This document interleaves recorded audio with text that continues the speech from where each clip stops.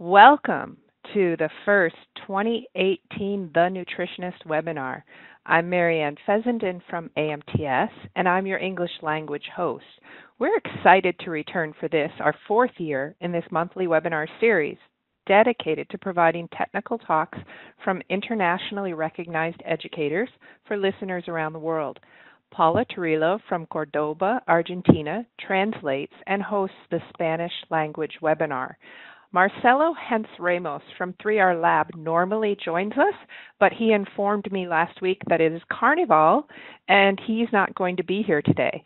We are very pleased to welcome Tom Long from Hemingway in China. He's going to be hosting in Mandarin. There will be a question and answer period immediately following the presentation. Listeners can submit questions through me, Paula, or Tom. A complete recording of archived webinars, as well as a question and answer session for each, will be available on the AMTS website. For those of you who would listen to the presentations while driving, we've converted the videos to MP3 files that can be downloaded to your device for offline listening. This month, we are very pleased to welcome Dr. Chris Chase, who's a professor of veterinary science at South Dakota State University in Brookings, South Dakota. He was involved in clinical practice and consulting for almost 30 years. His research and diagnostic interests are in bovine and porcine immunology, respiratory disease pathogenesis, emerging bovine diseases with wildlife interface, and vaccine development. Dr. Chase is the president of the American College of Veterinary Microbiology. Dr. Chase co-founded RTI, Research Technology Innovation, LLC, an animal health contract research organization founded in 1994 and has served as president since 1998. Today, Dr. Chase will address the topic of nutrition and immunology. His talk completes a mini sequence on that topic. Last fall, we were honored to host Drs. Lance Baumgard and Michael Ballou, both of whom addressed how nutrition can contribute to health concerns. Dr. Chase, thank you. We look forward to learning more. I am going to open up your mic and we'll hope that everything works. All right. Well, I'm pleased to be here. I've actually, actually in Kansas today. I've got to do a seminar series tomorrow here, so I was fortunate enough that I could get down here and do this today. So I really appreciate the opportunity to speak to you today on this subject. It's nutrition and immunology, understanding how to maximize the good and minimize the bad. First of all, before I get started, I want to give credit to a number of people whose slides I've used in this presentation today, and we'll see actually kind of the stressed out cow slide comes from Barry Bradford, and I've got slides from Patricia LaFruler at Howard Hughes, Mike Kogut at ARS, and then from a couple different textbooks, Kubi's Immunology. And then one of the movies you're going to see today is from a book entitled Immunobiology. And then finally, Dr. David Topham, many years ago, loaned me really a great series of slides, and I continue to use those because they've just been so helpful. So I want to just make sure that I give credit to those people whose materials I'm using today. So we're going to talk about really 4 different areas today. So I'm going to talk about the immune system. We're going to do just kind of a quick overview of the immune system itself, and then we're going to turn our attention to the immune system in stress, because that really is a key component that we need to understand. Then we'll talk about immunity as it relates to energy, and this is a lot of things that I'm going to share with you there actually come from some slides that Marcus Curley at the National Animal Disease Center loaned to me. And then we'll look at gut immunity and commensals, because I think that's really, as we're going forward, going to be a very hot topic in an area that we need to understand, along with mucosal immunity. Those two things are tied together very nicely, and I want to make sure that we're aware of that, because one of the things that I hope I leave you with as a factoid today is that in fact that the gastrointestinal tract in fact is the largest immune organ of the body. So I think it's important that we spend some time talking about that today. So let's begin then and look at the basic of the immune response. And so what we know is that in fact barriers, and so the mucosa itself, skin, the epithelial cells lining the respiratory tract, the digestive tract, the reproductive tract, all provide a tremendous barrier and a physical barrier that is in most cases highly effective in terms of preventing diseases. Certainly for those obviously diseases that are transmitted by droplets, so say through the gastrointestinal tract or through the respiratory tract. Obviously, the system becomes breached if we're talking about arboviruses, because obviously we're talking there about viruses that are carried by an insect and get past this first barrier. But this line of defense, I used to, when I would give show this slide, we'd spend very little time on it, and you're going to see that actually, once we get to the third part of the talk, we're going to spend a lot of time looking at this particular region just because it's so important when we talk about immunity. Typically, when we think about vaccination, we think of actually that we've breached that barrier. So again, that we've, with a syringe or if we've used an intranasal vaccine, we've actually breached the barrier and then we actually engage the innate immune system. And I like to think of the innate immune system kind of like a fire alarm, a smoke sensor. So its job is to sense that something's going on and then to recruit more of the immune system in to actually get things going. And it does that through, let me get my point going here again, through a number of different, what we call pro-inflammatory mediators or cytokines. And their job is to activate the immune system, activate the bone marrow. We'll talk about that in just a little bit. And then we have a number of cells themselves that are involved in this. And so you see that phagocytosis, which is usually carried out in this system, particularly by neutrophils, is really important in terms of eliminating bacteria. And then there's another interesting cell that you see at the end of that line, NK cells, stands for natural killer cells. And those are cells that were first described in people and actually were associated with killing tumor cells. But we know they kill virally infected cells. And the other interesting thing about those is that they provide a connection. And you see that over here in terms of the interaction that occurs between innate and adaptive immunity, that NK cells are cells that connect innate and adaptive immunity. And there's several other cells that do that as well. Now, the other thing that's key, though, that again, that the innate immune response does is that it turns on inflammation. And inflammation is really important in terms of really, again, mobilizing the immune system. And then when that happens, so what we hope is that if it's an infection, that we will mobilize what we needed to kind of take care of that infection. But then when we're looking particularly at a vaccine or long-term immunity, that when that inflammatory response turns on, that then will in turn activate adaptive immunity.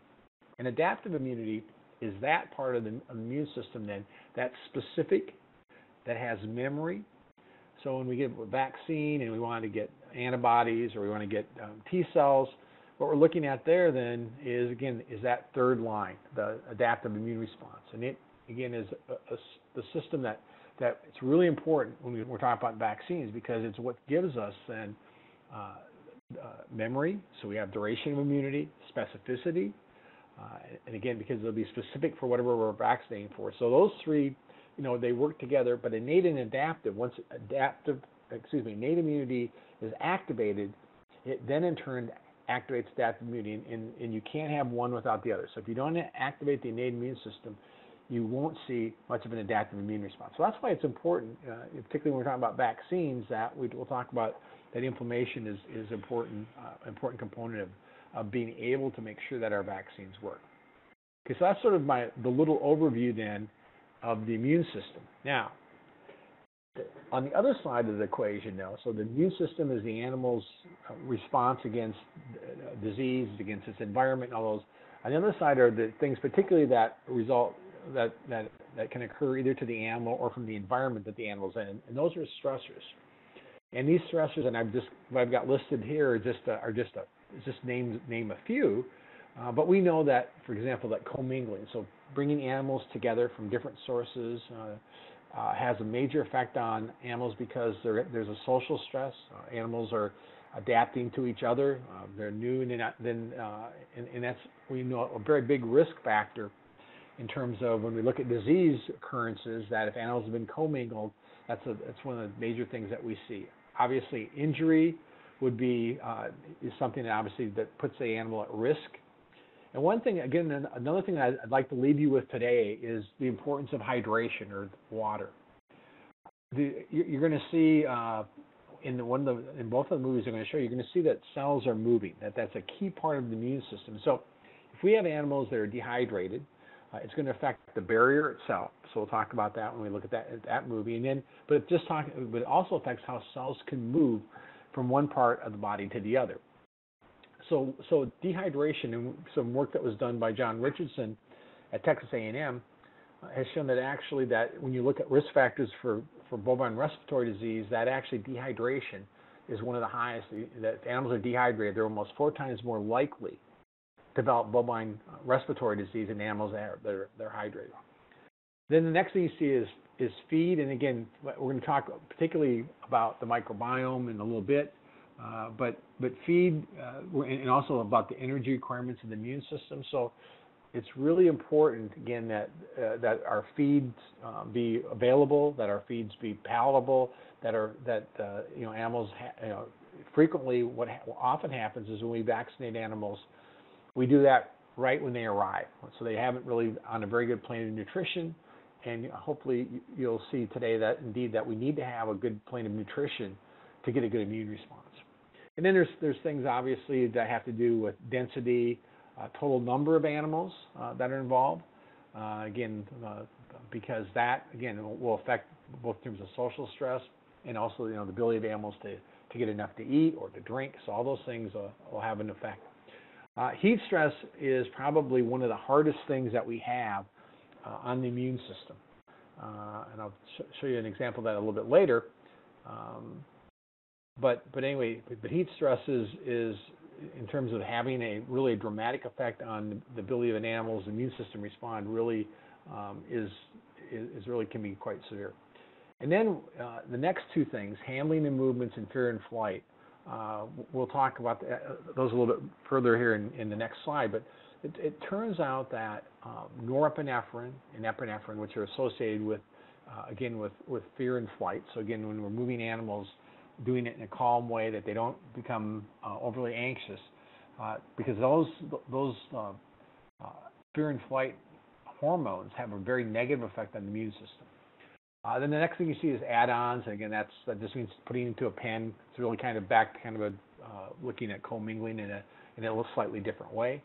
Then we certainly know that weather extremes. So in terms of big temperature changes, for example, I think today in South Dakota it's almost 50 degrees, and 2 days ago it was 5 degrees below zero, and that's those kind of changes will have a big effect in terms of on the immune system.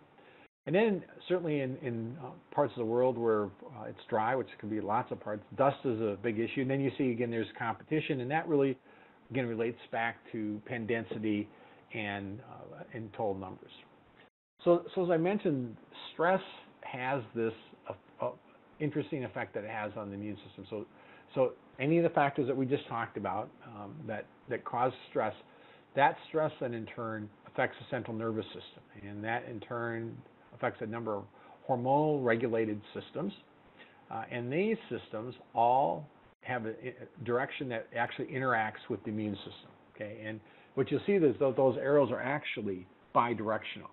So in other words, if the immune system is activated, it too is then going to have a direct effect on the central nervous system. So these things work back and forth. And over here you see fear and flight. So you see fear and flight, and the idea that again the autonomic nervous system has an effect on the immune system, and it can obviously has an effect on the neurotransmitters. So the whole thing, the point I'm trying to make here is that we have this very tight connection between the nervous system and the immune system, and it's bidirectional, so it goes in both directions. And so again, so things that we call that are stressors that will work in this direction, where on the other hand, those things that actually occur in terms of infections and those things also have a negative effect going in the other direction on the central nervous system. So those two things are tied very closely together, and I think and we actually refer to that as the immune neural axis. That these two things are very closely tied together. All right, so let's talk a little bit more about stress immunity. And I'm going to use as my example bovine respiratory disease. Okay, so bovine respiratory disease is a multifactorial disease. Okay, that usually involves viruses, bacteria, and then some kind of stressor to the animal. Okay, and that's what we see here. And so you can see that if it's just the virus on its own without any other complications, it resolves itself pretty easily. But what those viruses do is they cause damage, as do things like mycoplasma causes damage, and then this allows these bacteria then to invade deeper into the tissue, get into the lung, and actually cause bacterial pneumonia. Now, on the other side is supposed to be the good guy, and that's the immune system. So the immune system's job then is to block that. Okay, is to stop that. Whether it's bacteria, mycoplasma, or viruses from doing their thing. But what we know then is that if we have stressors on that immune system, that has a negative effect on the immune system. Okay, so instead of the immune system being able to sort of stop that, if the immune system is blocked, and we know that viruses can do that directly, or they can block the immune system. We know, that some bacteria also have a negative effect on the immune system, so it then prevents that immune system from minimizing bacterial pneumonia. Now, the other thing that you'll see here is this psychological stress. So you see we have physical stress, environmental stress, but you see with the pointer has the psychological stress. This is back to fear and flight again. And interestingly, what we know about that is that,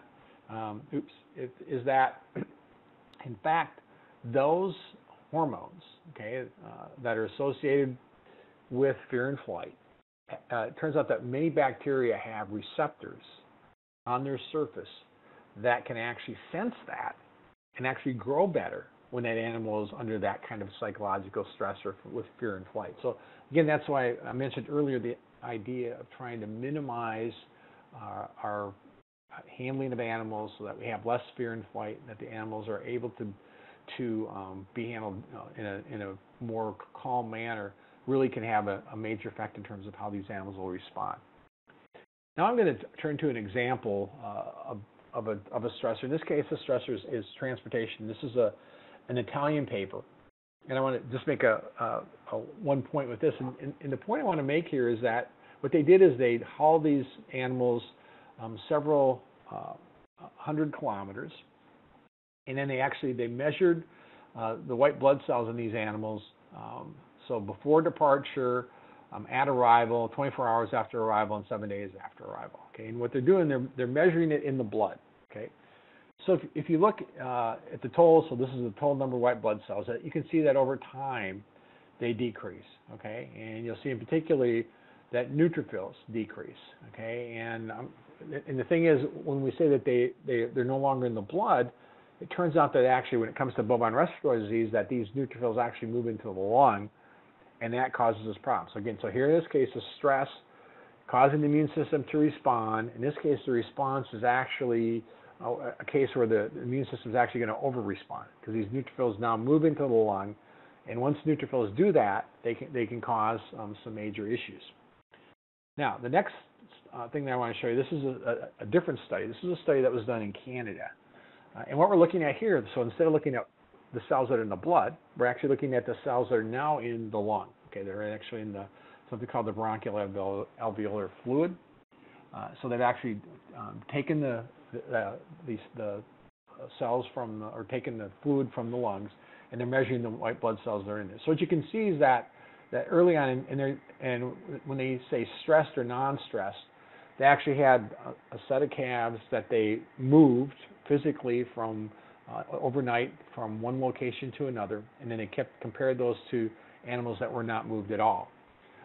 And so the animals that were stressed, they left them overnight so that they had, they were probably dehydrated. They hadn't had a good meal, so they had several different things they did. And the other thing that they did to them was they also practiced a closed castration. So there's multiple stressors. But what you'll see then, interestingly enough, is that 36 hours after the stress, what you'll see then is that actually that there's a lot of neutrophils that actually move into the lung. In fact, most of the white blood cells, so you see that the total number here is 1.25. Of that 1.25, almost all of it is neutrophils. Okay, and then those neutrophils move into the lung. And the trouble with neutrophils is when they leave the bloodstream and get into tissue, they do one thing, and that is they die. Their job is to go and eliminate bacteria and die. So that's and they're moving into in that area. So that then results then in inflammation typically, because again these cells, as they die, they release contents, which then turns on inflammatory cytokines. This next slide is also from that same study. In this case, so what they're measuring is actually, in this case, something in the blood. They're actually, again, so we have the stressed animals and the non-stressed animals. And you can see that the stressed animals that we're measuring in this case, acute phase proteins. And so these acute phase proteins, you can see actually increase, quite a degree, after the initial stressor. And the other thing that you can see, and again, nothing that you see at all in non-stress, is that there's actually a difference between males and females. That actually females, when placed under stress, actually have even a more severe acute phase proteins. And so again, we're measuring the levels that are actually in the blood. Now, why is this important? Well, there's been some very nice work that's actually shown that as we look at this inflammatory response. So here you see the inflammatory response. So that could again occur from the neutrophils moving into the lung, the stressors that occur. So again, we're back to the stress and the effect it has on the release of these different inflammatory cytokines. And one of the things that you can see that it does is it actually affects the brain. Okay, so it affects the brain really at three levels. It affects the brain in terms of appetite. So these animals have less appetite. The second thing that happens is that typically that they will also affect the centers for activity. So these animals don't want to, their attitude is poor in terms of they don't want to get up. They're much more lethargic. And then the third thing, which is probably the thing that you think of probably the most, is fever. So those three things are activated then when we have an inflammatory response that goes in an animal. And then now we're looking at turning on then this axis in between the central nervous system and the immune system. So you see what happens is that, again, it can be either through the brain or it can be directly on the effect it has on the liver.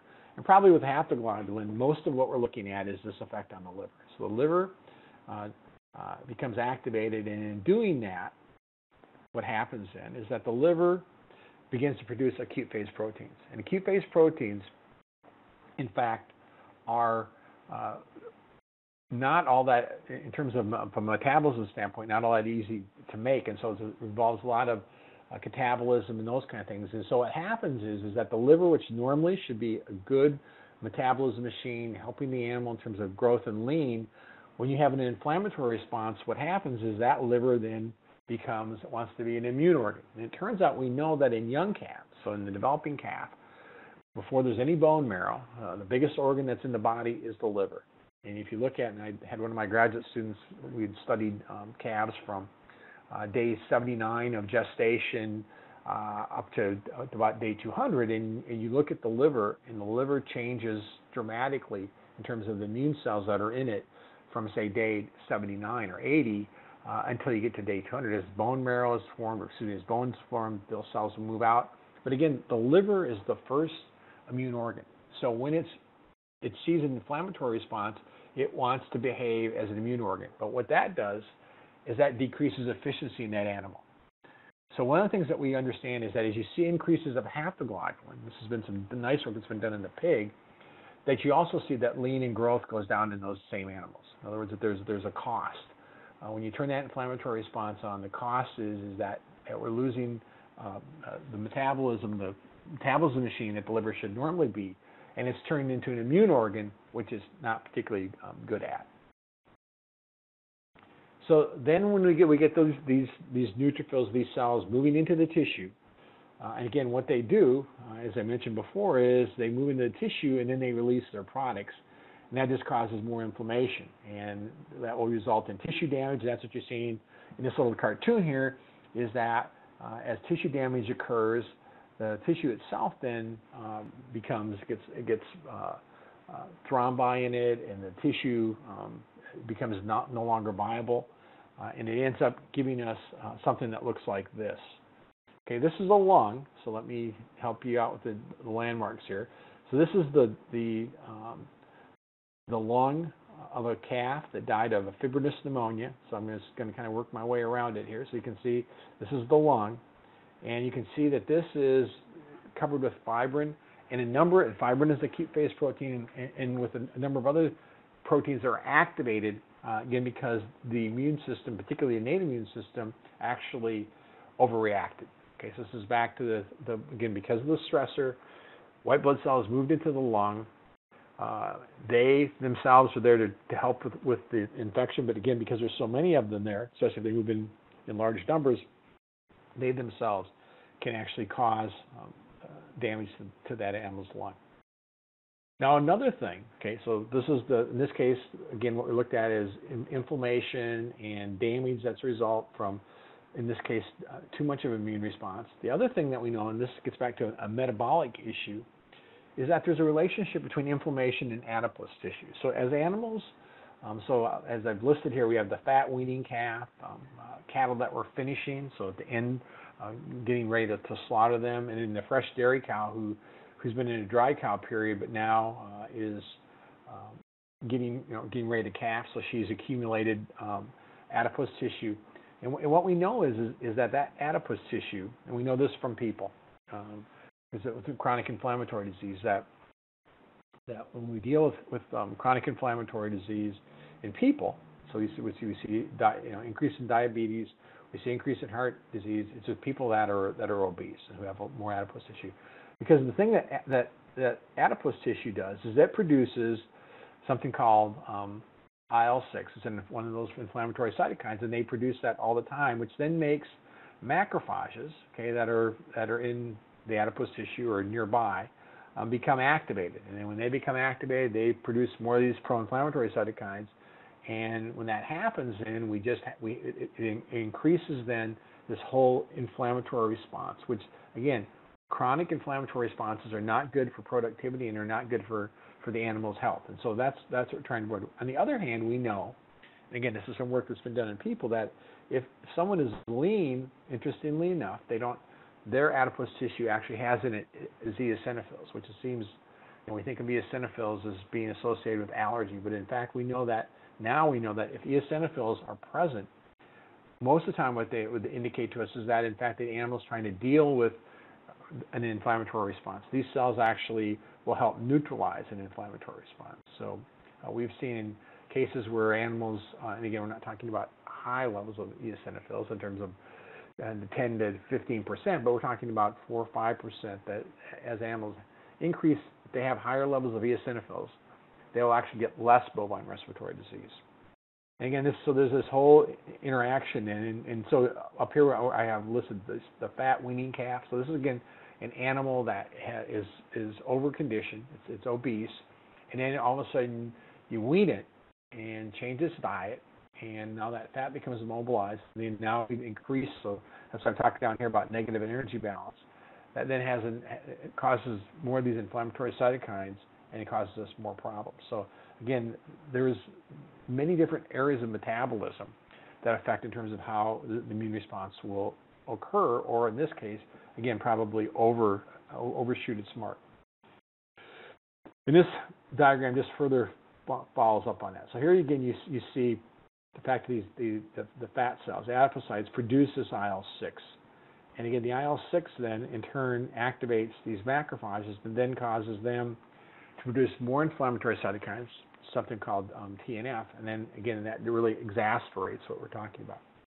Now, the point that I want to make here in this particular slide is that if we have an animal that we're changing its diet, okay, so we've weaned it, it was on a milk diet. Now it's on a concentrate diet, and depending on whether it's a high energy concentrate diet, that diet change is going to affect the bacteria that are in there. We'll talk more about the microbiome in a little bit, but it'll change them, and depending on what populations are affected, if we end up producing more gram-negative bacteria, what happens with the gram-negative bacteria is that they produce, in their cell wall, they contain something called LPS. Okay, and LPS is a cell component that the immune system really overreacts to. Okay, and so what you see here is LPS can actually move across the epithelium, and again, it will help further activate these macrophages, and then produce much more of these cytokines. And we also know that if animals are on high diets, again, a lot of this comes from people, and also birds, that when we have high nutrient inputs, okay, that in itself, because some of those fatty acids and other things are recognized by the immune system as stimuli to actually turn the immune system on. So again, if we put animals on a high nutrient intake before they're really ready for it, that too can have a negative effect on the immune system and cause it again to sort of overreact. And we call all this overreaction, we call it a cytokine storm. Okay, so again, it's just what you see down here at the bottom of the storm, this is a tornado, is that you see IL-1, IL-6, TNF, all of those pro-inflammatory cytokines that we've talked about already.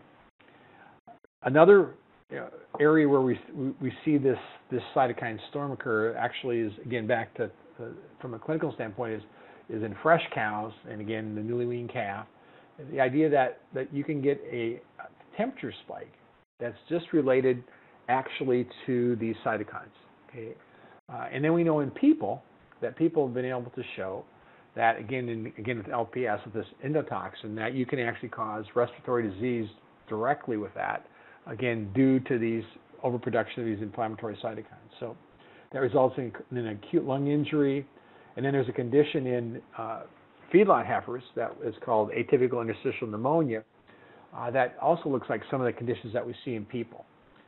So oftentimes, at least in the U.S., what we have done, so when cows fresh or heifers freshen, and we see these temperatures, our initial thought is it's something infectious. When in fact, it may not be something infectious, but rather it's physiological.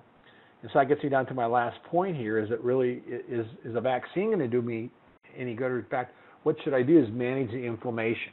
And that's why I have, is the answer to give them aspirin or some kind of a non-steroidal to help deal with this. So again, it's an issue both with diet in terms of if we've got, again, from a balancing standpoint, that and then a condition. So the condition of the animal, diet together can give us these cytokine storms. Plus, certainly pathogens can also contribute to that. We know that influenza in people also turns on a cytokine storm. And this is just showing you in these 4 sections, actually these are humans that died of respiratory disease, and the panels that say A and B on them really represent kind of an acute pneumonia that we see, and that can be seen with these cytokine storms. Or what you see in panels C and D is more a chronic form, and this actually looks more like what we see with atypical interstitial pneumonia. So, again, this is again where either diet and condition together can give us issues in terms of respiratory disease. So, these issues that we've really been talking about in these last sets of slides really, have to do with really probably too much innate immunity or not enough innate immunity, depending on how you look at it. And you realize that innate immunity, actually, there's 2 components. So we've talked a lot about this pro-inflammatory, and then I mentioned the anti-inflammatory when I was talking about eosinophils. And the thing that we understand is that it's really not one or the other, but rather that the 2 of them work together. Okay, so it's not a balancing act. Like you've got to have so much pro-inflammatory, and then if the teeter-totter goes in the wrong direction, then the anti-inflammatory kicks in. So that's not what we're looking at. What we look at is that they may absolutely work separately, and they work together, but not in terms of necessarily opposing each other at all. So let me just talk about each one of those just with a little bit more. We know that the pro-inflammatory response is absolutely essential for a good vaccine response. Okay, so it recruits cells.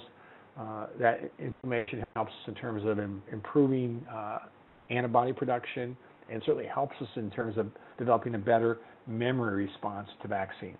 So again, that's really important when we talk about this pro-inflammatory. But again, we also know the other side of that is that too much of it can result in disease. Now, if we look at this picture, this is again from Barry Bradford with the fresh cow.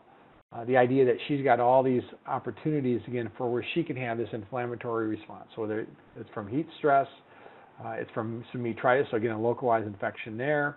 It's from LPS. I talked about the idea again in the intestinal tract, and then oxidative stress, and then social stress. So here again we talked about fear and flight. Again, so we're mixing cows, bringing fresh cows in, adding them to the other cows that are present in terms of social stress there. And then, then obviously mastitis, another infection. So again, all those things can result in pro-inflammatory responses, and again, can really have a negative effect on that cow. Now, the anti-inflammatory response, then, again, it maintains, as we'll talk a little bit, the integrity of the gut, so that the gut won't be leaky.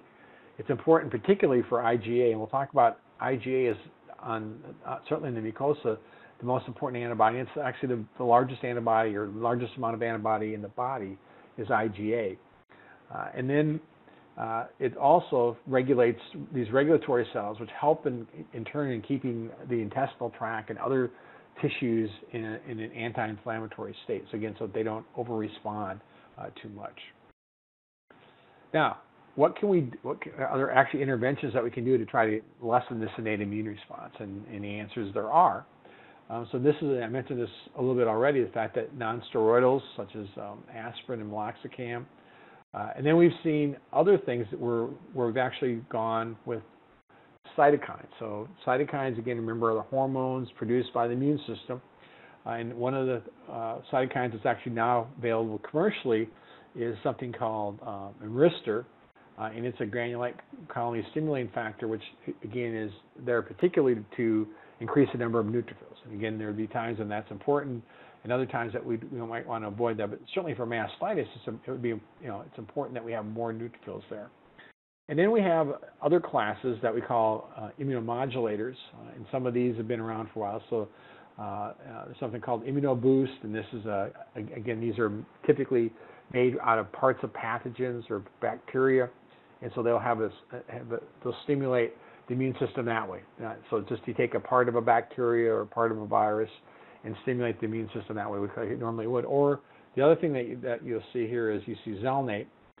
And Zelnate is also involved with something that stimulates the immune system. In this case, it's a piece of DNA that actually, again, will help turn on, in this case, both the anti-inflammatory and the pro-inflammatory response, and it's the CPG. So, and I think you're going to see more of these types of management strategies to try to keep innate immunity under control, because, again, part of it is that we want to have improved growth and efficiency. And if the innate immune system is being activated, there's going to be a negative drag on that. So let's talk a little bit now about immunity and energy. And again, I've alluded to this already when I talked about acute phase proteins, that there's a cost, but there's a cost just to make immune components. So you'll see in this slide, it says the immune system doesn't get a free ride. It's a major energy consumer. And again, energy, so I've listed here in kind of a hierarchy. So energy being the most important, followed by protein, because again, cells are made out of protein. And then you'll see vitamin A, D, and E, and then copper, zinc, and selenium, all very important. Those minerals and certainly other minerals are also important when it comes to the immune system. But copper, zinc, and selenium are the big ones. Then the other thing is just we don't want to make sure that we don't forget iron. So if we look at an animal and looking at how we're partitioning energy, you see that in the young dairy heifer, they're doing two things. They're growing, and then they require a certain component for maintenance. So for their heart to beat, their lungs to move, all those kind of things. So that's the simplest kind of energy partition we can have. Then if we vaccinate that animal, there's some cost that occurs because of the immune response. Okay, so the immune response has a cost to it, and so that's shown here. So that's going to take away a little bit from growth lean because maintenance is basically always the same. Now, the reason that we vaccinate, though, is because we're trying to avoid this, where we have a large loss because we have to have the disease itself cause damage and we have to recover from it. So again, that has a big cost in terms of what it'll do to growth and lean.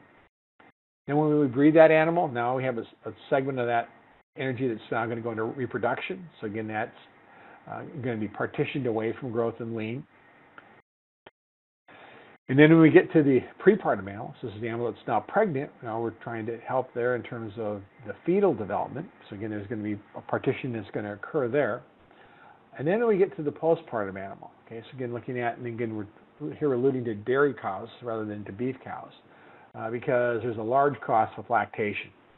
And the thing that I want you to realize, and you'll see this a little bit later in the presentation, is that lactation almost trumps almost all the other processes. So, for example, lactation trumps immunity, and so that's something that we need to be aware of is that indeed that lactation, early lactation, that takes a lot of energy and it'll have a negative effect on, for example, on response to vaccines. So here you see the prepartum animal, and if we're going to vaccinate, again, the idea that in this case, because I don't have lactation going on at that time, that maybe that's, from an energy standpoint, maybe a better time to do it than, say, in the animal that's actually in the postpartum period, who now I'm going to have an effect in terms of immunity, and so the immunity itself may be less because lactation ends up being a bigger component. And then obviously the other thing that's happening here is I'm getting this animal ready for the next reproductive cycle as well. Now, Marcus Curley at the National Disease Center has done a lot of work in terms of, or trying to calculate in terms of energy costs, and other people there have also worked on that, particularly Julie Ridpath and John Neal, and that's what you see in this next slide. Is that they looked at B cells and T cells. So those are the important cells in the acquired immune response, okay, and showed that if you look at their gene expression in those cells, that they have a high level in things that have to produce energy. So mitochondrial, energy metabolism, housekeeping genes are all involved. And then you have the things that are specific to immune cells themselves, the receptors and soft surface proteins. But again, all those things have an energy component. Now, if we look at the other, at the neutrophils, so now we're talking about the major cell in the innate immune system, you'll see that, again, that a large part of its partitioning and of its proteome, looking at the proteins there, it has to do with metabolism or with the ability of these cells to move. Okay, and then these are immune-specific things, but you'll see that over half of their energy consumption is in metabolism and cell mobility. So again, when they're turned on, that's where that energy is going, is to get these cells highly active and then be able to move where they need to go. So Marcus did some calculations and figuring that in a cow, that this is PMN, stands for neutrophils, that a cow makes a lot of neutrophils in a day, okay, 3.3 times 10 to the 11th, and then figuring out how much tissue is involved, that just to replace neutrophils, it take 2.6% of the daily net energy, and then and these are like activities that we already talked about. So the surveillance is part of movement, migration, and then we know that their products. Okay, so this is back to acute phase proteins, and all those things can raise the basic metabolic rate because of the febrile response and the increased catabolism of protein. So again, that's back to what the effect it has on the liver. So again, all these things decrease in the efficiency of that animal's productivity. So again, and this is again from Marcus's work and review that he's done, is that again that if you look at animals that are diseased, okay, so he's looking here at chickens, you can see that if poultry is infected with salmonella, that normally instead of 2.2% of lysine that goes to immune function, there's over a fourfold increase that now because of it, again, back to the idea if an animal's diseased, that you've got to be able to, that protein's got to come from someplace. So often, in this case, it comes from catabolism. And we know in people that if they have sepsis, so again, it's a bacterial infection, that the resting energy is increased by 40% above normal, okay, and it remains elevated, and that patients can lose up to 13% of their total body protein. So again, you have muscle wasting. The unfortunate thing, though, is that there's little to no published work in cattle right now. But Marcus did do some estimating, okay, and that the maintenance energy for a 600 kilogram dairy cow is 9.7 megacalories. And if you increase energy expenditure, this is back from what we know in people, 40% to an inflammatory response, that you need to have another 4 megacalories. Okay, well, we know those cows aren't going to eat that much more, so it's got to come from somewhere else. So again, they're not going to be able to consume that much more, so they're going to have to catabolize it from existing tissue. So I think to me it's always been an interesting phenomenon. All right, so let's look at now, let's turn away from energy and talk about some specific components, and I'm just going to touch on just a few here. So let's begin with looking at vitamin A. So vitamin A is, as far as the immune system is concerned, has a really important effect, and that is in helping traffic lymphocytes to mucosal surfaces. So if you look in the diagram down below, you'll see where I have the arrow. That would be the epithelium of the intestinal tract, and the idea then that cells need to move into that area, and when they move into that area, then they produce proteins and antibodies locally to help protect the intestinal tract. So that movement is really important, and that's what really they're showing here with this box, is the importance that vitamin A has to help T cells and B cells move into lymphoid follicles and help protect the intestinal tract. So okay, Chris, I'm going to interrupt for a second. Okay. This is where I need to load the video and give my co-hosts an opportunity to do that as well. Okay. So I'm going to take back over, and because I can't do it unless I'm in charge. Okay. And then we will load up that first video. So bear with us. So what you're seeing here is actually the endothelium in the intestinal tract, and what you'll see the red cells moving are actually the T cells being actually recruited in, and you'll see in the middle, and then the panels to the left, just a blow up of that. So you can actually see the cells migrate then from the vessels into the tissue, and again, that's what they need to do to really get that local immune response to do what it's doing in the intestinal tract. So again, you can watch that one more time, and now you see the close-up on the left-hand side of that panel, and actually watch them move into the tissue, and then they'll seed themselves in the intestinal tract. The second component I just wanted to speak about briefly in terms of specific nutrients is zinc, because zinc is important for a number of things when it comes to innate immunity, the antioxidant enzymes, particularly in macrophages and neutrophils, and we know that inflammation will decrease because you'll have less IL-6 with lower zinc. And we know, again, looking at the adaptive immune response, that zinc really increases IgG and IgM. And then we know that zinc deficiency will result in decreased lymphoid organ size, less T cell responses, and reduced NK activity. So zinc really has a lot of effects.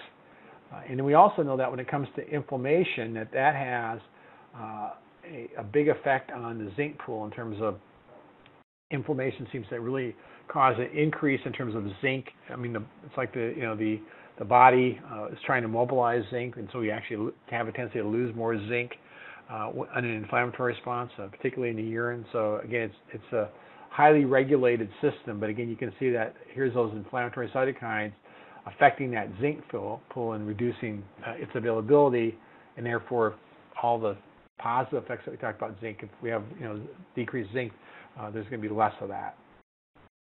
And then finally, the last thing that I want to talk about in terms of specific nutrients is vitamin E and selenium. So again, they're a potent antioxidant, and we know that vitamin E enhances T cell and B cells to grow, NK cells to be active. Again, we talked about that connection. And then phagocytic activity, so that's again the ability of neutrophils and other cells to kill bacteria.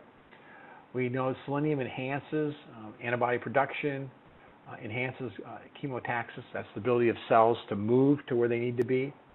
And it also increases cytotoxic T cells, which is important for viral infections. So again, very positive effects that vitamin E and selenium have. All right, so just to summarize then on this section on nutrition is that energy is important for that immune response. Vitamin A decreases mucosal homing. Zinc is certainly important at times of stress, and particularly, I mean, when we need to have the innate immune system functioning well, it can really have a negative effect on that. And vitamin E and selenium also are important, as you said, for a variety of different effects. All right, so the next section I just want to turn to is actually now looking at the intestinal tract and its importance to immunity. And so this is a slide I got from Mike Kogat, and he says, what is gut health? And again, you ask 100 people, you probably get 100 answers, and it's kind of a famous Supreme Court case in the United States when they talked about obscenity. And it says, I know it when I see it. So again, it's kind of up to the individual to say, okay, what is gut health? So I want to talk to you in the vein of what our understanding is now. So as I said, when we talked about the gut, first of all, it's the largest interface between the external environment and the internal. It's a major barrier, which obviously molecules can be absorbed or secreted. But this is the point. The next point I want to make is that it's the largest resident immune cells in the body. Okay, and so it's not just about the physical barrier, but the immune barrier itself. And that physical barrier, as we'll talk about, is also regulated by the immune system. And then finally, on this slide, it's this interaction that's going to occur between these epithelial cells of the intestinal tract and the microbes that regulates the gut and actually the immune responses. And there, again, when we look at a GI system, I mean, these are the normal things that we would think of as digestive and food absorption. That's the first thing that we think of. But this microbial population is really important, as we'll show you in just a couple slides, in terms of keeping that immune cells effective, and also in terms of keeping the gut barrier intact. And again, it's all back to what we said before, this interaction that occurs with the neuroendocrine system. Again, when we think of the body as this PVC pipe, this plastic tube, so the food is digested within the hull, okay, but it never actually enters into the solid plastic material. So the tube is the inner surface of the digestive system. The outer system, again, so also it's interacting with this microbiome, is the skin, and that's interacting. And the only part that's actually the body itself is just that part of the plastic tube there. So again, we got surrounded internally and externally by this microbiome. Now, as I said, these bacteria, viruses, and fungi that are actually in this microbiome, the vast majority of them are commensals and they're good, and they're there to actually enhance the barrier and enhance immunity. So we know that parts of gram-positive bacteria, the peptidoglycans, is essential for immune follicle development, and expressing is something I'll show you in the next little movie called defensins, or microbial peptides. We know that different pieces, so that we talked about peptidoglycans being one piece. Here's a bacteria fragilis have a polysaccharide on their surface that affects the regulatory cells. So these are just all examples of different pieces. So here's another bacteria which induces antibacterial peptides, and then it reduces the ability of bacteria to grow. And again, these are all components that are actually part of bacteria that are in that microbiome. And then finally, we know that the micro mucus is induced by the microbiota itself, that it will increase the mucus and actually also increase the amount of IgA that's there. Here's just another example, something called Candida salvagea. It's a segmented bacteria, and it stimulates IgA production and also causes cells to produce more of these antibacterial peptides. And then finally, the last example I have here is Clostridial species, and typically we think of them as actually bad, but we've been to understand that they produce these short-chain fatty acids that cause the cells to produce TGF-beta, and why that's important is it helps maintain intestinal integrity and also produce IgA. So the next cartoon kind of puts these different components together. So again, here is that microbiome, and as you can see, different products that are coming from it. And basically what they're doing is they're enhancing this barrier, okay, so either by making more mucus or the production of antimicrobial peptides or regulating the immune system so that the immune system produces more IgA and has what we call this gut immune homeostasis and keeps it from overreacting. And that's really important when we're talking about the intestinal tract. Here's another cartoon, and this is looking at how these commensal bacteria, so in this case, it's metabolites they produce. So the other examples that we were looking at for the most part was actually portions of these bacteria or fungi that have an effect. But here we're looking actually at their ability to break down nutrients into short-chain fatty acids, such as butyrate, and the effect that has on, this is again the intestinal epithelial cells of the intestine. So it causes them again to be what we call anti-inflammatory. So it increases, causes T cells to give help to produce more IgA. Again, that's the secretory antibody that helps protect the intestinal tract. And at the same time, it suppresses excessive immune response. And so that we don't have leaky gut, we don't have other things that are going to have a negative effect on it. And the other thing, so again, this anti-inflammatory response is key for the healthy mucosa. Now, on this next slide, we're contrasting what happens in a healthy microbiota, and you can see what it does. That you have thicker mucus, you've got more cells here that are interacting. You see more IgA here. The little round dots are these antimicrobial peptides. So there's a stronger barrier, okay, a thicker barrier, and I call this actually the kill zone. Okay, this zone here is much thicker. Okay, compared to over here where the microbiome has been depleted. So it could be because we've had a feed change. Could be from the use of certain types of antibiotics. And here what you see then is you see more inflamed cells. And again, the idea that gut is going to have a tendency to actually be much more leaky. Now we're going to change now to actually another movie. And this is a movie that actually is based on Crohn's disease. So I'll stop. All right, so what we're looking at here then is the intestine, and unfortunately I can't show you. Tell me where you want me to point? Okay, well, so here are so the gray guy is the epithelial cells, so if you can point at them, that would be good. Okay. Let's see if I can do that. Yeah, and then the red things are the tight junctions, and they're regulated by the immune system. Okay. And then you see the yellow cells, the kind of the round ones are called goblet cells, and they're producing mucus, and you're actually going to see them do that right now. So you're going to see that mucus, and that forms part of what I call this kill zone. So there's the mucus layer, and it's again produced by cells that are part of the epithelium.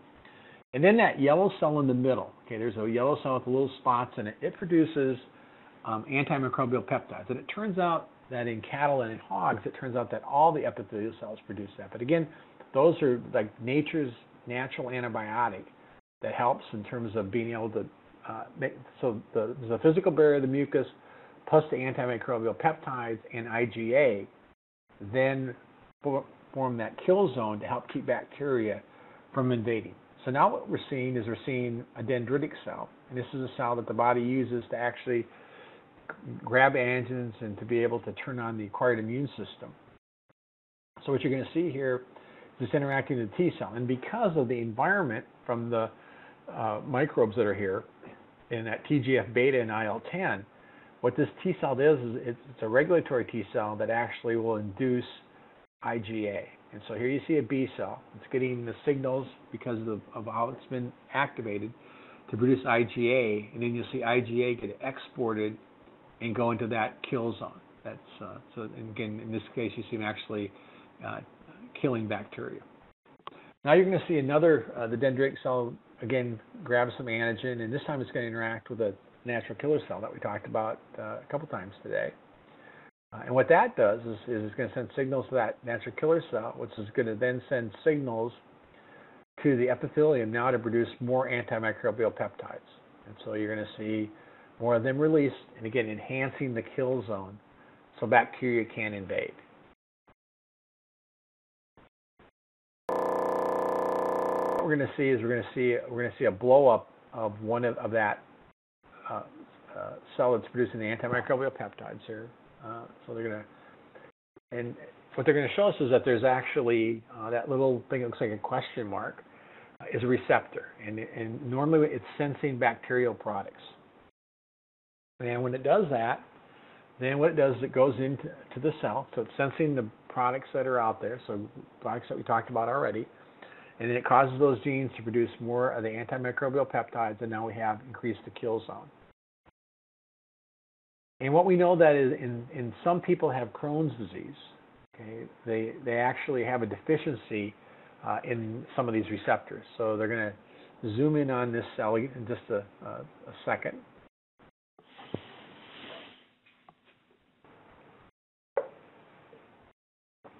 And what we're going to see this time when they zoom in on it is that there's actually going to be, the receptor's got kind of like a little kink in it. So instead of being that question mark, it's kind of closed. And now it can interact with those the small microbial components that was interacting with it. Then it can't enhance the production of antimicrobial peptides. And when that happens, then that kill zone, which again consists of mucus and antimicrobial peptides and IgA, will actually decrease. So you'll see it kind of shrink here. Now bacteria can get inside, and now this is where we get into a big problem. This is where we get the syndrome known as leaky gut. I'll show you that in the next slide as well. And so now when the bacteria cross over, the immune system, the innate immune system responds to it to eliminate it. And so what you're going to see is here comes the macrophage, a very potent cell to activate things. It's going to recruit in lots of other cells whose job it is to remove this. But in the course of doing that, it damages the epithelium, it breaks down those red tight junctions, and now the gut becomes even leakier. Okay, so that's what we're trying to minimize that. So that's going to require that we have good commensals, we have a good microbiota, and we have a healthy epithelium. And if we do that, then the animal is going to be in much better shape in terms of its growth and lean. So again, that's a key part of this. And this one is actually from Janeway's Immunobiology. And if you go actually on YouTube and put in Garland Science, you can actually see that movie there as well. What we're seeing here, again, this is looking at, again, here's the intestinal cells, here's where the microbiome is. And so once that inflammatory response starts to occur, these inflammatory cells produce tumor necrosis factor. Okay, so you see that being produced right here. And what tumor necrosis factor does is it actually goes into those epithelial cells and it breaks down the tight junctions. And so now the tight junctions become leaky, and now I get more bacteria and more products there, and now the immune system responds to that again, and it ends up causing more damage. So what I'm trying to do then, again, with what I'm doing in my microbiome, and what I'm doing with my epithelial cells is to minimize that, so the gut isn't leaky, so it will not have an inflammatory response, and so that will absorb and secrete like it's supposed to, and move on. So the other thing I want to remind you about when it comes to microflora and diet is that, usually when we talk about nutrition, what we're talking about is that it's just feeding the animal. But what I want you to realize, because you've got this huge, giant organism, that's the microbiome, that you're also feeding that as well. And we know that those bacteria, produce vitamins, and the microbiome does. The other thing that we know, though, and we've learned this from people, is that in fact some of these bacteria are more efficient, and that people that are obese, one of the things that they have is their microbiome has more efficient bacteria, so that's why they are more quote unquote efficient at what they do and more likely to be obese. So the takeaways then from the microbiome is that it needs to be managed and not upset. Okay, so again, things like diet, dehydration, the amount of feed intakes, the types of feed intakes will all affect that. And this brings up kind of an interesting question in terms of of prebiotics and probiotics. Because if you think about prebiotics, again, typically we're talking about yeast or bacteria, or whatever, where it's not a live organism. So that case would be, we talked about components. We saw that components are important for intestinal health. And then we know with probiotics that the idea of breaking down and producing metabolites is also important. But the question is, where do they fit in? And again, I think they are good for gut health. But the problem that we have is, how do we measure it? And do we need them all the time? And I think, again, we're back to what I started out with stress, that probably at times the stress, and again, as we begin to understand more about the mechanism, then I think we'll be able to be maybe more timely about when we can use them and how often we can use them. All right, so I'm going to finish up here. I got just a few slides, and so we're back to, I just want to make this point about in the fresh cow, because at least in the U.S., we have a lot of our therapy, vaccination, and other things is aimed at that cow when she's fresh. And again, what I want to make clear, that was certainly within that first 3 or 4 weeks after she freshens of early lactation, her ability to respond immunologically isn't all that great. We know, as I showed you this before, we've got a lot of things going on here, but there's a sort of a classic experiment that I want to just show you here in the last few slides. So again, we know that if you look at these cows after they've freshened, that they're going to have more mastitis, they're going to have more other infectious disease, and that they're around the time of calving, that their innate functions are greatly diminished. So let me show you. This is an experiment that was done, again, Marcus Curley and his group, where they took Jersey cows and so these are, as you can see, a cow with a full udder, or they performed a mastectomy. So that cow no longer has an udder. Okay, it's done to them as heifers before their udders ever developed. And so what they wanted to do is determine what's the effect that just lactation has on immune response. So I'm just going to show you one slide. And this is a slide, so that in this case, the yellow is that cows that had mastectomy. So you can see prior to time of calving, they were very similar. Okay, so now they calf, and now what you'll see is that the animal that's not lactating, her immune system comes right back up. Okay. The acquired immune system is similar, although the acquired immune system actually comes up a little bit faster in the cow that's intact, that's actually lactating. But again, my point here is that lactation really has a major effect on immunity. Then I want to just talk about this last study. This is a study that we actually did at South Dakota State.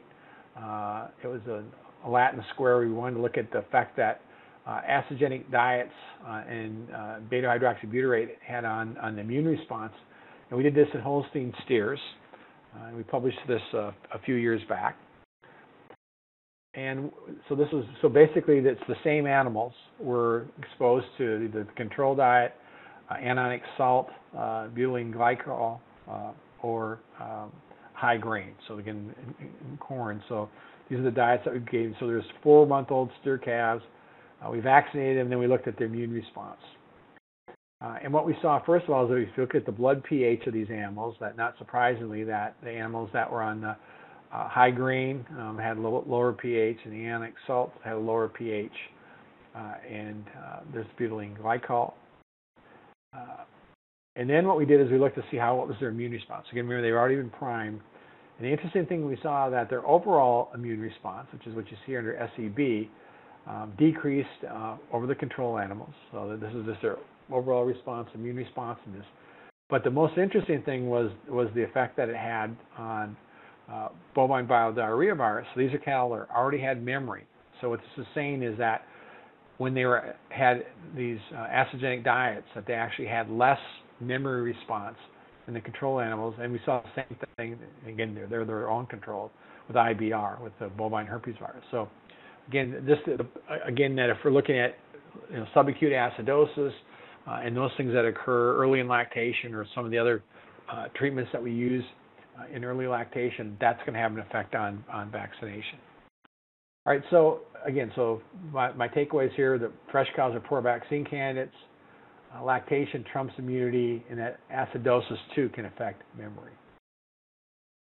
So just a couple things that when we, again, I'm an immunologist, veterinarian, but we know that again, when we try to vaccinate animals, particularly weaned animals, there's lots of stressors going on. So you've got the immunosuppression, acidosis, and then something that we didn't talk about, but that we have to be aware of is that if an animal is well vaccinated and there's already pre-existing immunity, and then I give it a live organism, how good of a response will I get? Because the immune system doesn't know the difference between a vaccine virus and a virus that's in the field. So that's one of the things that we're aware of. And then when it comes to best time, just the idea that, again, that probably in that first 21 days of lactation is not a good time. And I think the dry period is a better time.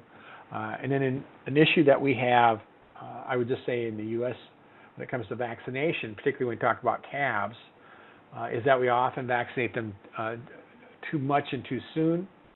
And I mentioned the idea that you have to have an inflammatory response to get a really good immune response. So, often people get concerned when they give a vaccine. And again, I don't want animals to be very sick, but you'll see maybe for one feeding, they won't eat as much, or they'll lay down more after you vaccinate. And if you've ever had the vaccine, you know how your arm feels. So again, that tells us if that's happening, that the vaccine's working. And so that's why I say here, we vaccinate and we see nothing, then probably nothing happened in terms of immune response.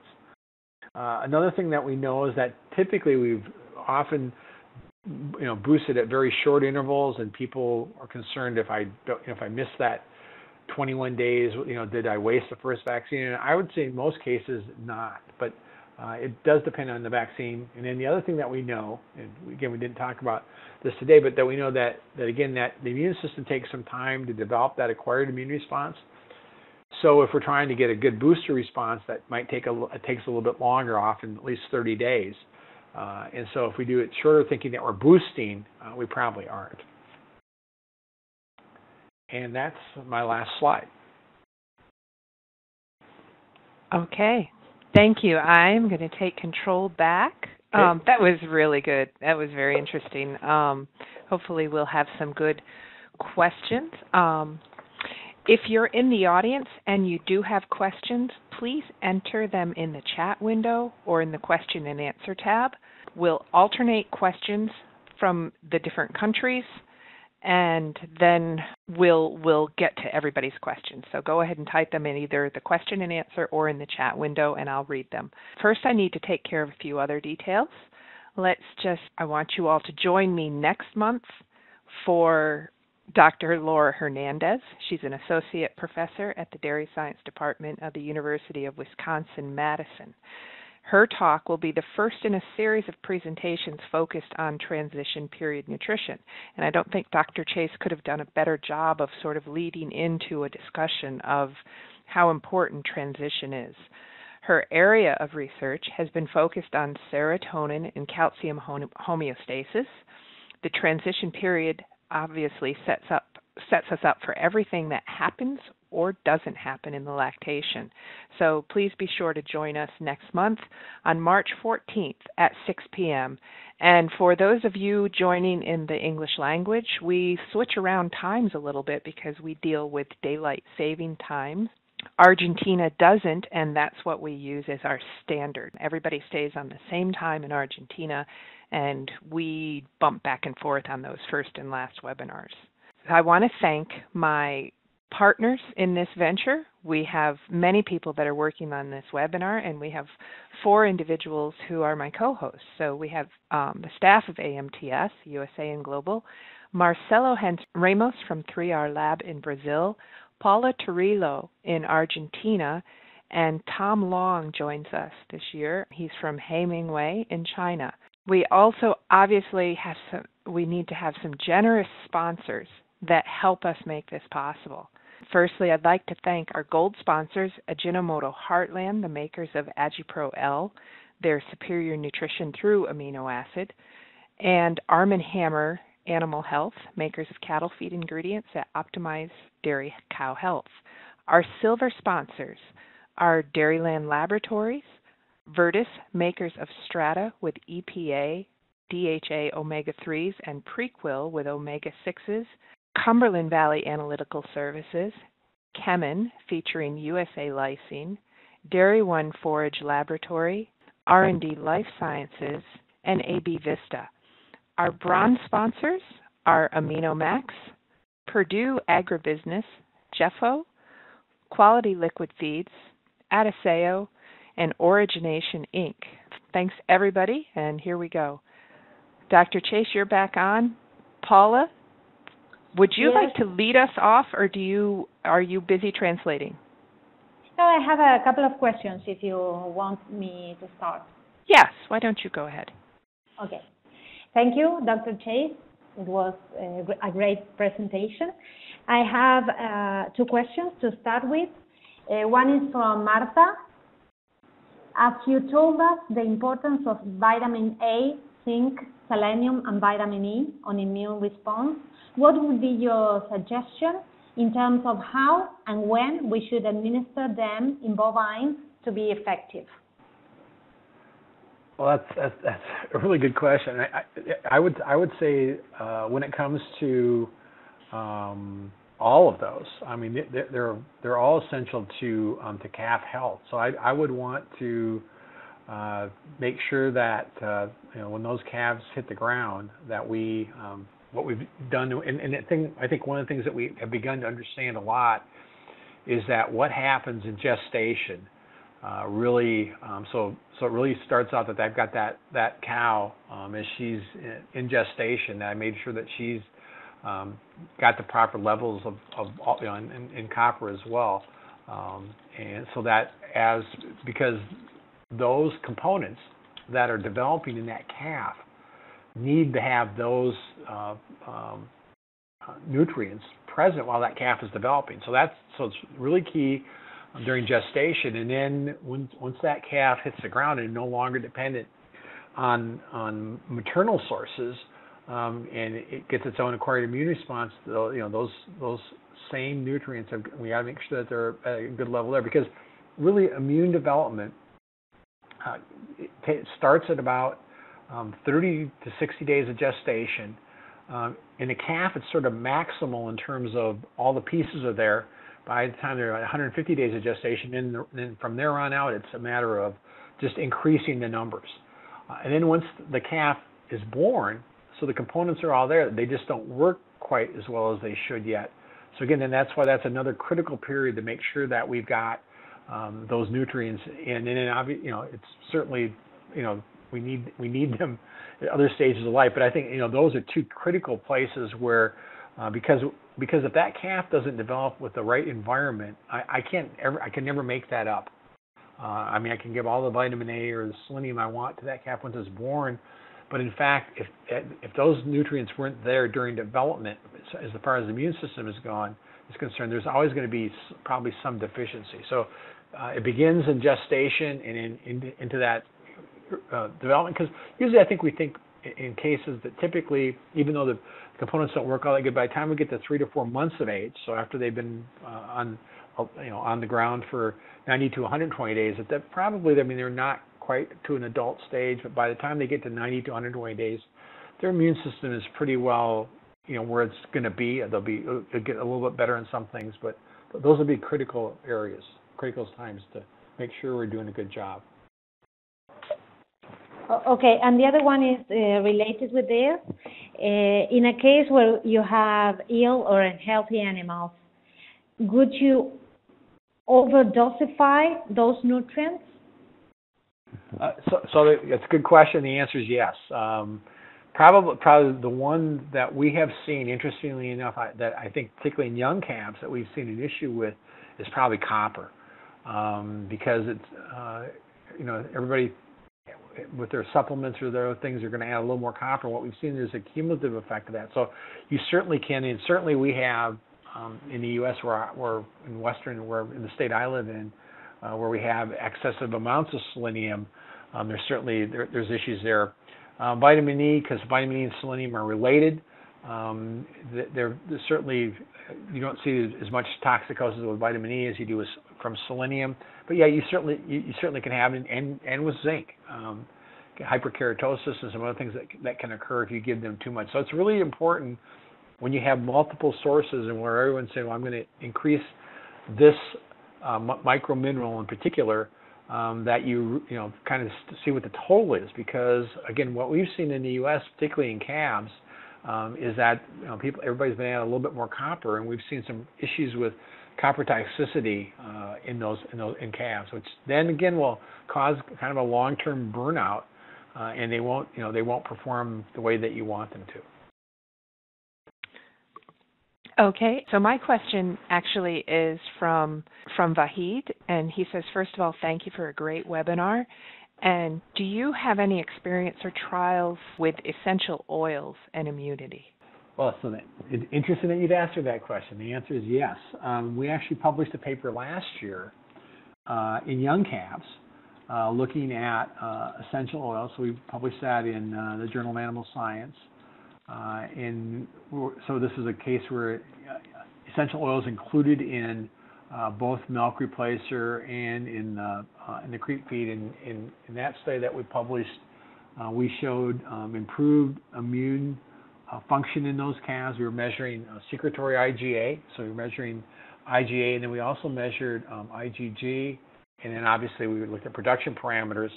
I will say that in that particular study that there wasn't a tremendous disease challenge in those calves, but there was a definite advantage to the animals that got in that particular study that got essential oils.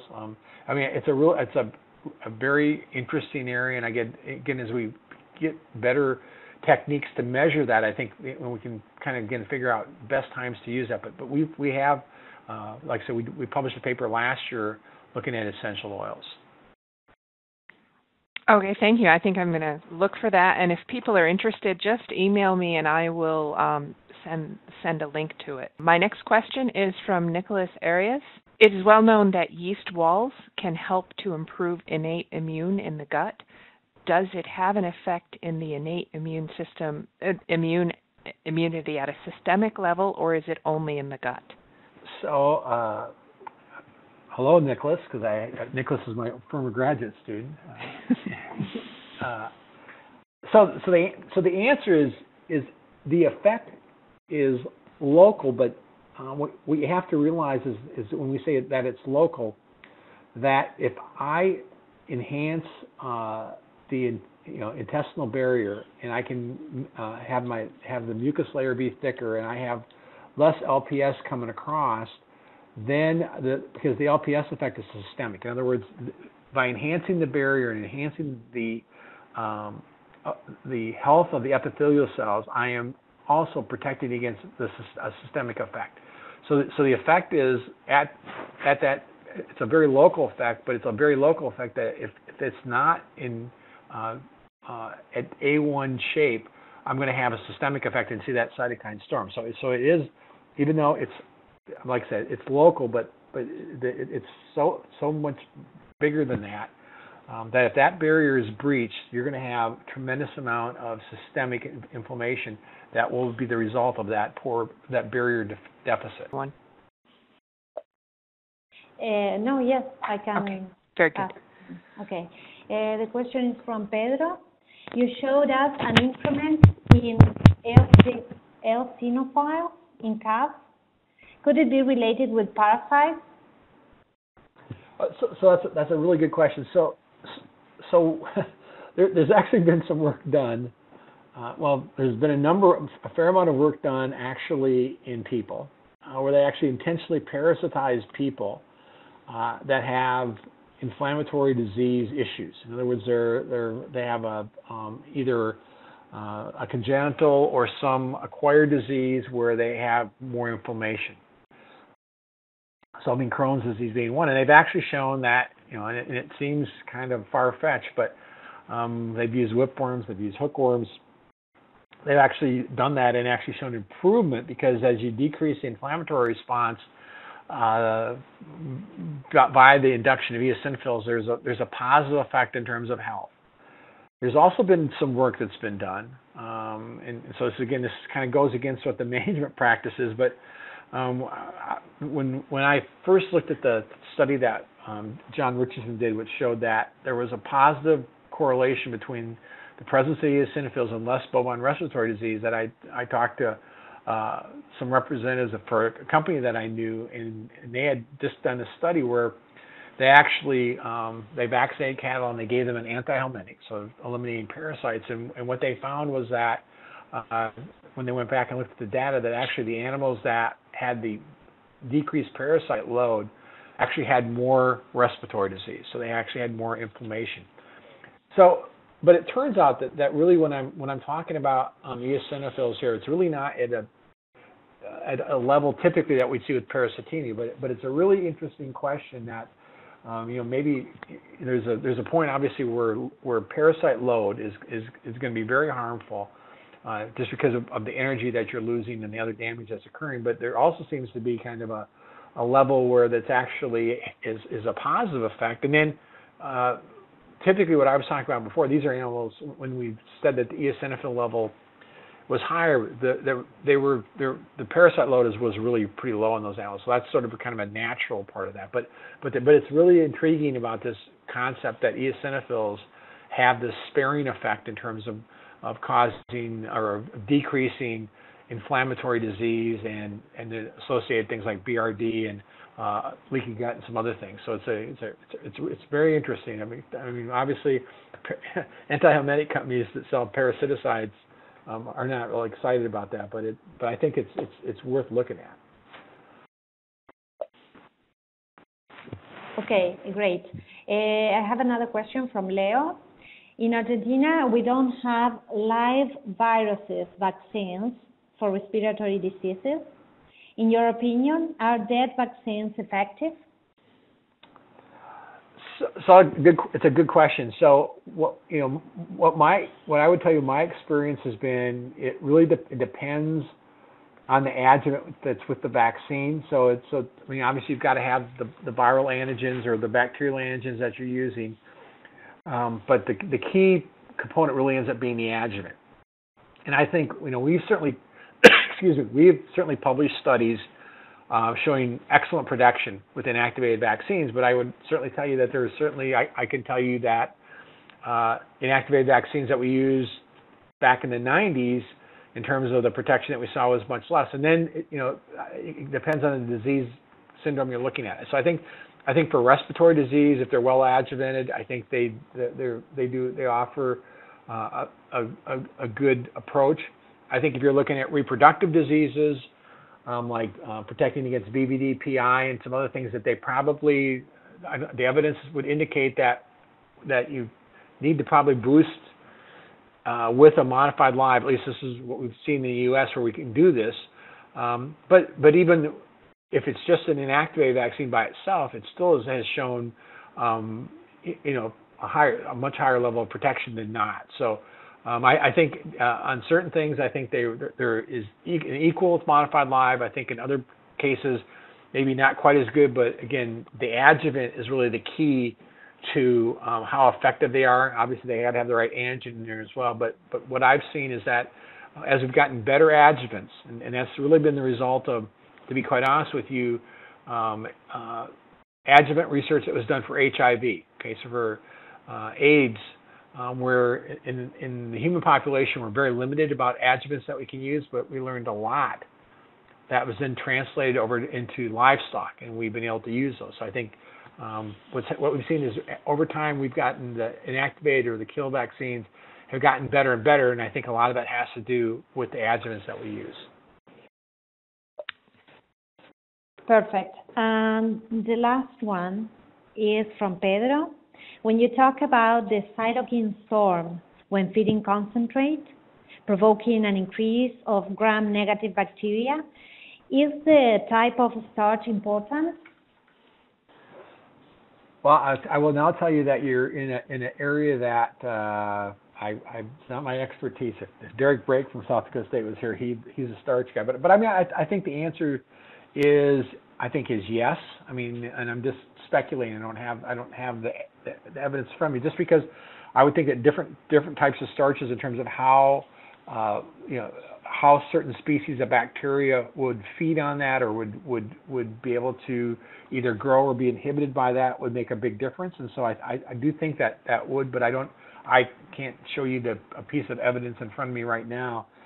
But I would speculate that starch source certainly will affect microbial populations in different ways. I have a question from Carl Cass. Is there a good way to check the immune system level or the inflammation level on the farm? So one thing that we have been doing that's been interesting to look at is and we've been doing this predominantly in some dairy herds and lactation, and that's just doing something as simple as a CBC, complete blood count. So looking at white blood cells, doing differentials, because what we've seen is that herds that seem to have under a lot more inflammatory issues have higher neutrophil counts, and they have, interestingly enough, the immune system then has tried to increase the number of eosinophils. And then we've seen where some kind of corrective activity has been done in those herds, and what we'll see is those neutrophils, instead of being 50 or 60%, they're back down to 30 to 40%, which is where they're supposed to be, and that eosinophils are practically down to nothing. So, and that was something, again, that came from that Richardson study, where that was the only thing that they looked at. They took a single blood sample, and these were high-risk cattle, but cattle coming into the feed yard took a single blood sample, and then looked at that as a predictor of whether or not cattle would, after they developed bovine respiratory disease, and went back and looked at it and see what they could correlate. And so one of the things that they correlated was dehydration. And that's just, if you look at what the packed cell volume is in an animal, that'll tell you how hydrated or dehydrated they are. And then they looked at the individual differentials, and then in that study they saw the correlation was the eosinophils. But we've seen, like I said, I've seen in herds that they're under stress, so production is down in these herds. They've got other issues, increased milk, fever, other things. So typically what we have seen, so something as simple as a CBC and white blood cell count, have given us some good information. So I think, and on the hog side, people have looked at using acute phase proteins as a way to look at in production settings where they have higher levels of certain acute phase proteins, and they can tie that directly back to productivity. That if they're high in that you can guess that their rate of gain is going to be decreased. So that's another way that they've been used. Certainly there's the group that was at Oregon State now, or at Texas A&M has spent a lot of time looking at acute phase proteins and their effect on productivity in cattle, but not quite to the same level that they have in pigs, where they've really shown a very tight correlation between certain types of acute phase proteins and productivity in the animal. Okay, I have a question from Tom Long in China. He says, for aspirin use, how should we use it to improve immunity, and how would we do that? How would you attend to that?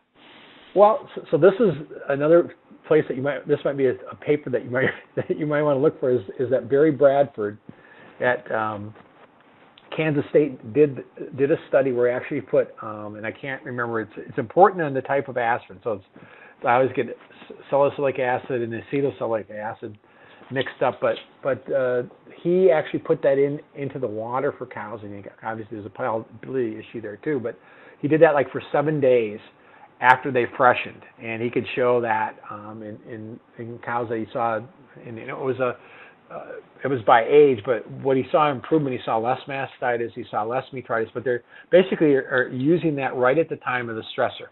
And I know that in Canada, where meloxicam can be used in cattle, that there's certainly our feed yards there that literally when cattle come in, so again with this idea that all these stressors that we talked about are affecting inflammatory responses, that they'll actually begin them on meloxicam right off the bat to decrease that inflammation, because the inflammation is always the worst when you have cumulative things. So you've got transportation, they're dehydrated, you're starting them on feed. A lot of things. One of the things that's happened in the U.S. is that we've actually looked at not vaccinating them right away, waiting to vaccinate, give them a couple weeks to a month from the time that they arrive, so they make sure that they're hydrated. They're actually, the feed is up. Again, I'm talking now in feedlot cattle, but actually delaying vaccination, because that, especially with the modified live, and certainly some of the adjuvants will add to that inflammatory burden.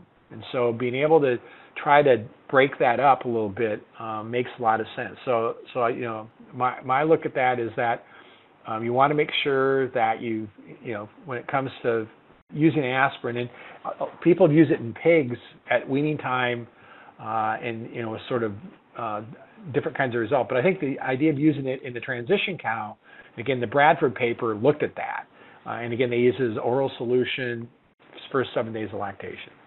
And I'll have to check. Barry spoke at our February 2017 Nutritionist, and I know he was focused primarily on fiber, but he might have touched on it then, so I'll have to look back through that presentation. Paula has a question. Yes, a question from Pedro. Would you recommend the use of prebiotics and probiotics systematically in weaning calves or fresh cows? So that's a good question, and I my experience has been with those products is that that people will tell you that in one group of cattle that worked really well, and the next group of cattle there really wasn't any effect, and I think what that gets back to is the stressors. I think trying to understand a little bit more about stress and the stressors and understanding the mechanism of action will help us, I think, in terms of being selective for that. I think right now we're kind of stuck with kind of one size fits all, that we've got to, if we use it, we're going to use it often across the board and not strategically. And I think once we understand a little bit more about mechanism, then I think we can use it a little bit more strategically in terms of, for example, one of the things that I talked about, and it's not a probiotic or prebiotic, but it's an immunomodulator, and that's zelenate. And it's clear to me that with zelenate, that if there's not anything, if the animals are not under a lot of stress, that administering that particular immunomodulator doesn't really have much of an effect. It's not negative or positive, but obviously if you're paying for something, you want to see something that's going to increase your rate of return. So I think right now that with the prebiotics and probiotics, I think using them the way we're using them is I think until we get a little bit more mechanisms of action, we're going to probably use them and I don't want to use the word overuse them, but maybe use them and maybe at times when they're not going to be optimal. But on the other hand, from a negative standpoint, there isn't a lot. That's with most of these things. I don't see anything that's negative, other than cost. Obviously, cost is going. You got to cost something, but I don't think they're not like giving a gram-negative bacteria, which has a major effect on the immune system. These, because it's local, it's in the intestinal tract, it's a regulatory thing. I think it's less. There's less of a negative to it. Thank you. So I have a response from Carl Cass. He has given me the Journal of Dairy Science article. I'm going to paste it in the chat window for everyone, and when I send out the email, I will let people know. I will also include this, and this was that that Journal of Dairy article. I have a question from Nicholas again, Nicholas Arias. Is it possible to increase the level of L-selectin by nutrition adding an X product? Or how can we measure it? All right, Nicholas, I know where that's coming from. Anyway, I think, so what we're talking about now is we're talking about neutrophils in particular.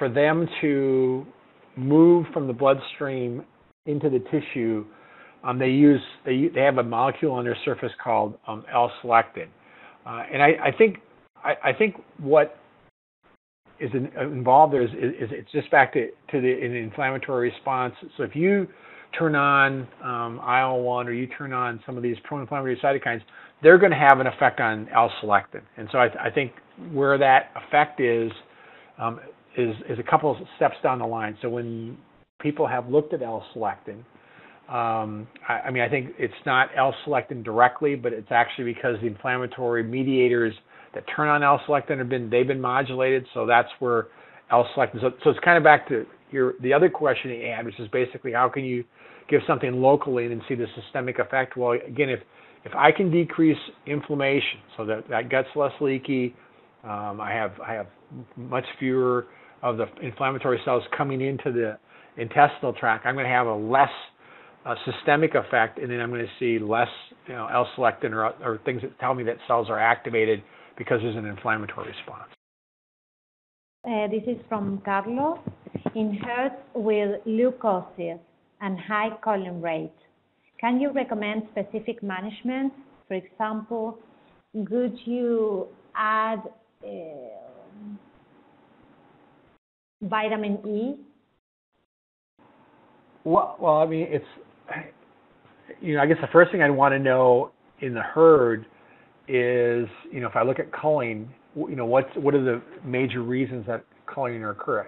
In the U.S., a lot of it has to do with feet and legs as much as anything else. So I think, people have looked at, looking at zinc, or they've looked at calcium and phosphorus and those kind of things. If I'm looking at kind of an overall, just, there's a number of things that I see. I've got, higher mastitis. I've got, metritis that seems to drag on.